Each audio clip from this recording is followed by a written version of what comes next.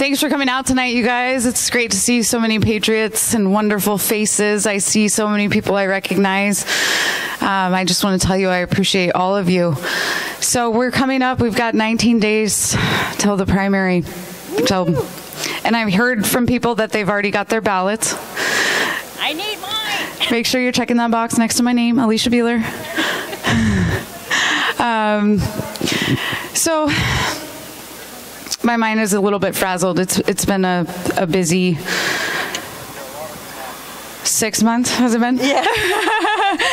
January. I thought it would get easier when my class ended, and it just got busier. So I've got a plan to get the economy going again, and I think that's really important because we're facing a really devastating revenue shortfall when they go back into session. When I go back into session, let's do it that way.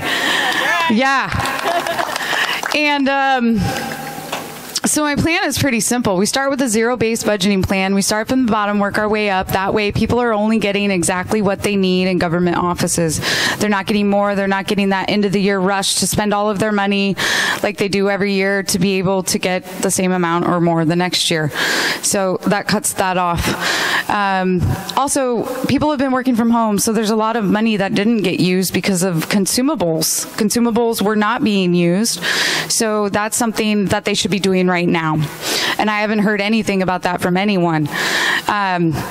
Number two, we use the power of the auditor. And the auditor goes in and looks at the programs where the grants are going in. People apply for it. They get the money, the programs.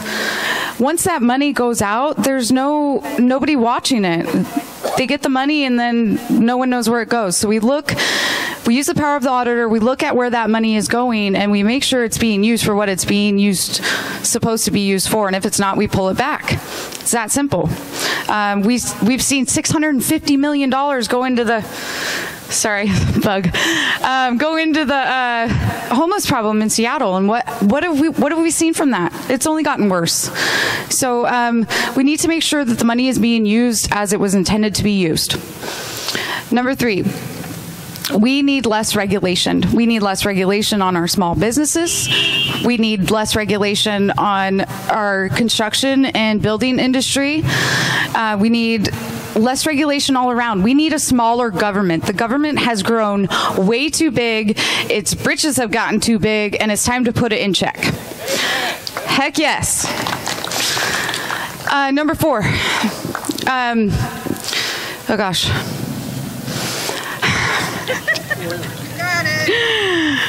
We do not need new taxes. We don't need new taxes. We don't need a state income tax. We don't need a pay per mile tracking every movement GPS tax. We do not need that. I won't have it.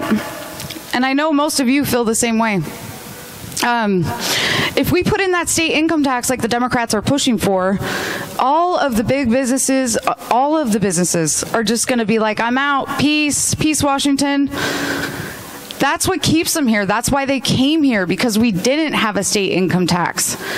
So that's how we keep our businesses here. And I mean, that's huge. We've got an Amazon warehouse going in right by the Bremerton Airport. We've got billions of dollars about to go into the Naval Puget Sound shipyard, and that's going to bring in more people. So that is more money we're going to collect here. But we're also facing a housing crisis, which goes back to the less regulation. We need to create houses. We need to create them faster. We need to get people in them at a reasonable cost. This is going to help with the homeless crisis as well. We're seeing more and more homeless throughout the county. They're coming over from Seattle, or they're shipping them up from California, however they're doing it. But we need to address it, and we need to address it now. It's getting beyond the point of being able to control it. So, and then number five, we have state colleges across the state. Their presidents are making more than Governor Inslee. The president right there at Olympic College is making more than Governor Inslee. I hate seeing his name.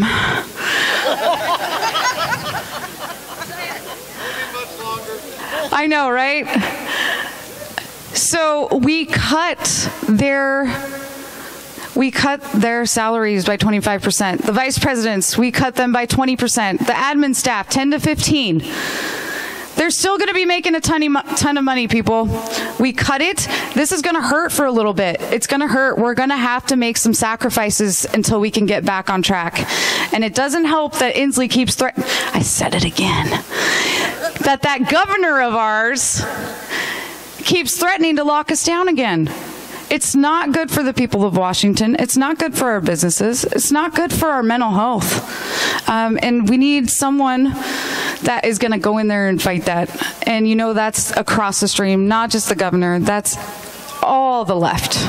They all want to do that. They all want the bigger government. They all want the government to control their lives. And I am not about that. We need a small, limited government, just like the Constitution intended.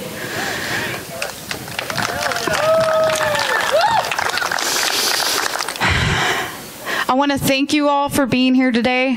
I'm going to get running. If anyone didn't get my literature, Glennie's got some up here.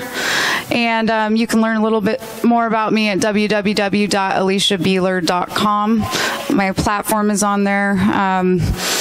I'm ready to get to work for you guys. I've been literally and figuratively working my butt off. I got told 3 times today I need to get smaller pants. So I dug into my box at home and pulled out some smaller jeans. So, I mean, that's a good thing, right? We've hit 7,000 doors so far. We've been working hard. We've got sign waving coming up.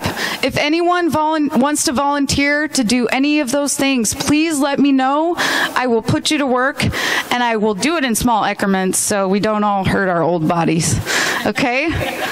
I appreciate all of you, and I will honor you, I will respect you, and I will represent you with integrity.